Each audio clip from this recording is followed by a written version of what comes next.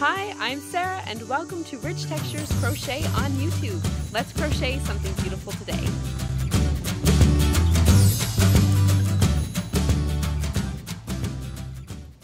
Hello everyone and welcome to week 5 of the Great Canadian Landscapes Crochet Along. Today we are going to be crocheting our way across the province of Quebec. And this is the design that I have chosen for this week. It is a very subtle texture, and I chose it because it kind of reminds me of the trees that you find covering the mountains and the hills there, as well as the water. Quebec has one of the largest freshwater reserves in all of Canada. And so that's what this panel today reminds me of. For your panel, you are going to need a 5.5mm crochet hook along with your worsted weight yarn. For a complete list of materials for your project, you can head on over to my blog at richtexturescrochet.com, and there you will find the introduction and materials, as along with all of the written patterns and video tutorials for the crochet along this far. So let us get started, and today I will show you how to work this beautiful fan stitch panel. So for this tutorial today, I am going to be working a small swatch of the pattern that will be featured in this square. Now, if you are also planning on changing the size of your square, whether you're making it smaller or larger, the multiple of chains that you are going to need for your starting chain is a multiple of 8 stitches plus 2 at the end. Okay, so a multiple of 8 plus 2. Today I will be working a chain of 26, so just giving you a small sample of the pattern. While you're here, please don't forget to subscribe to my YouTube channel, which I like to update weekly with patterns and stitch tutorials, and of course this crochet along. So I'm going to begin by chaining 26 stitches.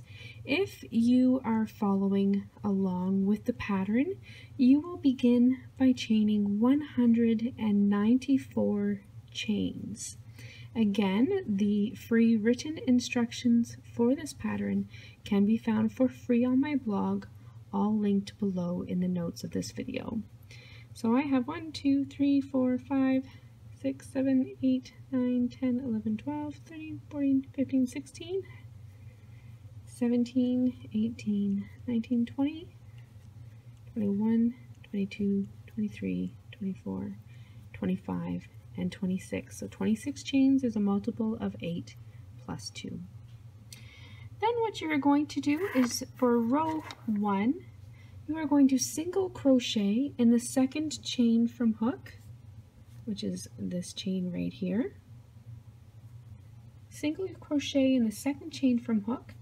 Then you will skip the next 3 chains, 1, 2, 3, and you will work a fan stitch in the next chain.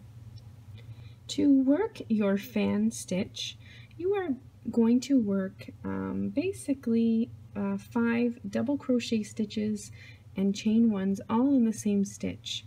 So how you're going to do that is you're going to work 1 double crochet, chain 1, and you're going to repeat that for a total of 4 times. So that was once, then in the same stitch, double crochet, chain 1, so that's 2, same stitch, double crochet, chain 1 is 3, and double crochet, chain 1 is 4. You will then complete your fan stitch by working 1 final double crochet stitch in the same stitch. And that is your fan stitch. Next, you will skip the next 3 chains, 1, 2, 3, and you will single crochet in the next stitch. Now you will repeat that all the way across. Skip 3 chains, 1, 2, 3. In the next chain, work 1 fan, double crochet, chain 1, double crochet, chain 1, double crochet, chain 1, double crochet, chain 1, and then one final double crochet in the same stitch. Your fan stitch is made. You will then skip 3 chains, 1, 2, 3, and single crochet in the next stitch. And repeat. Skip 3, 1, 2, 3, fan in the next stitch,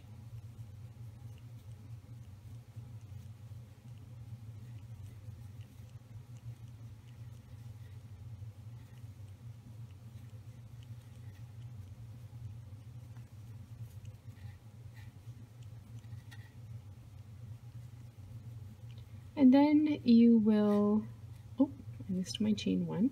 Once you reach the end of your chain, when you have 4 remaining chains left, you will simply skip the 3 and single crochet in that final chain.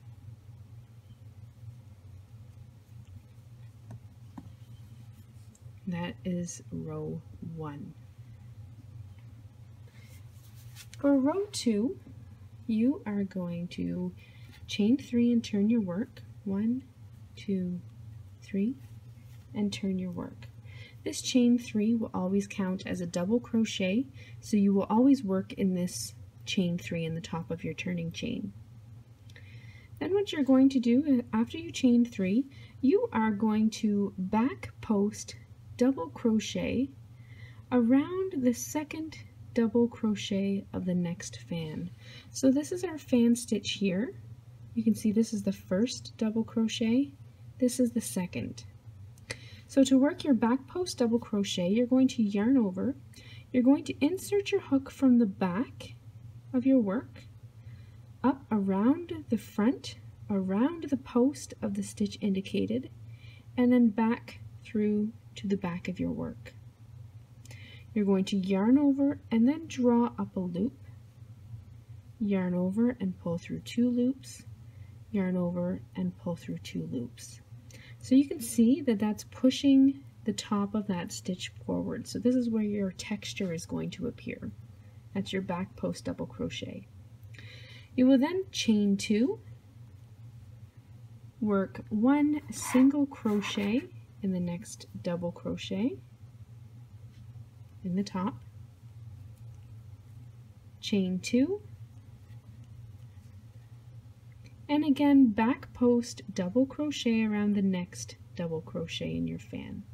So insert your hook from the back of your work up to the front, around the post of that stitch, and then back, yarn over and draw up a loop, yarn over, pull through 2 loops, and yarn over and pull through 2 loops.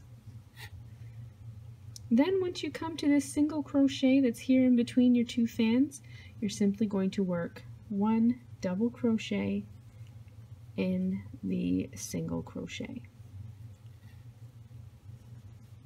Just like that. Next, you are going to repeat. So you're going to skip the first double crochet in your next fan, then complete 1 back post double crochet around the second double crochet in your fan, chain 2, single crochet in the top of the next double crochet, chain 2, and back post double crochet around the next double crochet in your fan. Then in the next single crochet, work 1 double crochet stitch and repeat for your next fan. Back post double crochet around the second double crochet in your fan, chain 2, single crochet in the top of the next double crochet, chain 2, and back post double crochet around the post of the next double crochet in your fan. And then once you come to the end of your work, you are simply going to end to the end of your row. You're simply going to end with 1 double crochet stitch in that final single crochet. That's it there. And you can see that you have this texture kind of starting to pop out, and it will become more apparent as you continue to work your way across the pattern. For row 3, you're going to turn your work and you're going to chain 4. Your chain 4 at the beginning of this row will count as 1 double crochet and a chain 1 stitch. Next, in the base of this same chain 4, so this is your chain 4, in the base of that chain 4, you are going to work 1 double crochet, chain 1, and then double crochet. So all of that is worked in the base of your chain 4 stitch. You will next single crochet in the next single crochet. You will skip your next stitch and you will work a fan in the top of the next double crochet. So we're going to skip this next back post double crochet. We're going to work our fan in the top of this double crochet here. Remember to work your fan, going to double crochet, chain 1 4 times,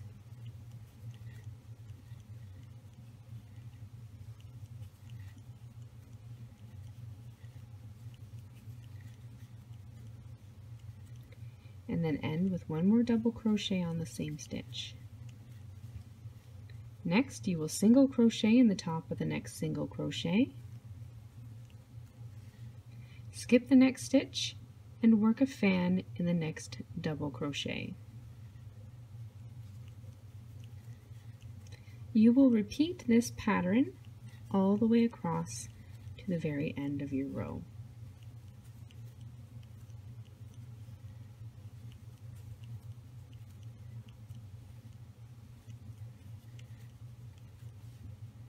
Single crochet in the top of the next single crochet. When you come to the end of your work, in the top of your turning chain, you will end with a double crochet, chain 1 twice. So in the top of that turning chain, at the very end of your row, you'll work 1 double crochet, chain 1, double crochet, chain 1, and then 1 final double crochet in the same stitch. And that is the end of row 3. For row 4, turn your work and chain 1. Next, you will single crochet in the top of the first double crochet. Chain 2, back post double crochet around the next double crochet. So to work your back post, insert your hook from the back to the front to the back, yarn over, drop your loop, yarn over, pull through 2 loops, yarn over, pull through 2 loops. Then you will double crochet in the next single crochet stitch.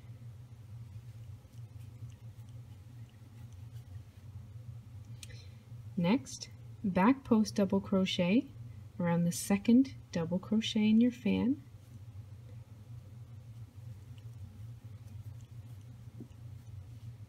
Chain 2,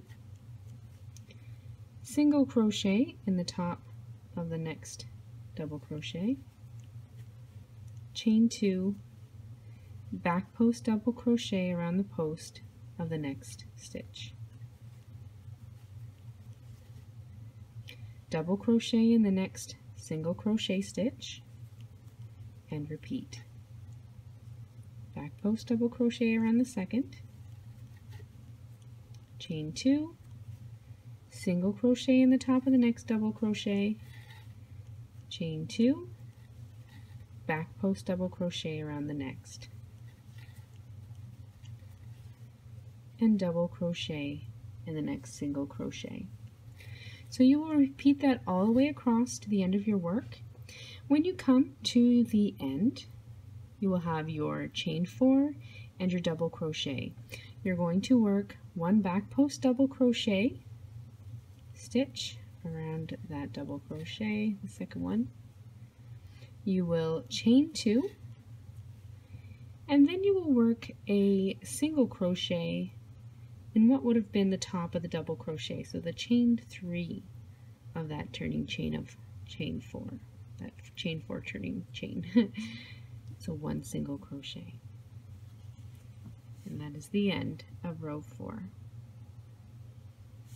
For row 5, you will chain 1 and turn, or turn and chain 1. You're going to single crochet in the first stitch, skip the next stitch, which is your back post double crochet, and work 1 fan in the top of the next double crochet.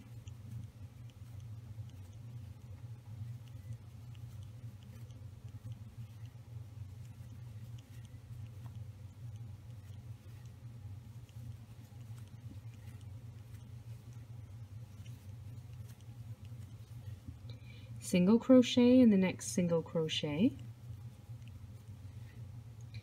and fan in the next, skip the next back post double crochet and fan in the next double crochet.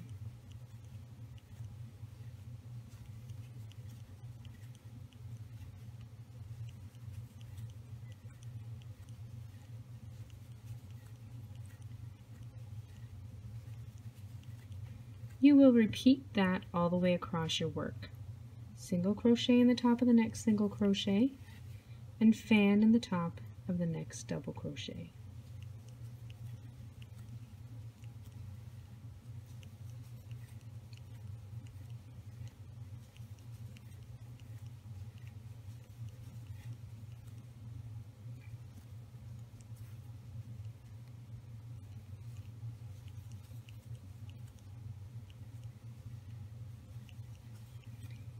When you come to your final single crochet at the end of your row, you will single crochet in the top of that stitch, and you will have completed row 5.